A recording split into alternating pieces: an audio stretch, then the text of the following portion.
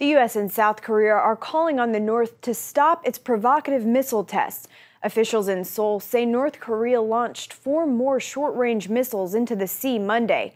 It's the latest in a series of missile launches by the North since South Korea and the U.S. began annual military drills. The officials also called on North Korea to release imprisoned American student Otto Warmbier. Warmbier was sentenced to 15 years in a labor camp for allegedly trying to steal a political banner from a hotel.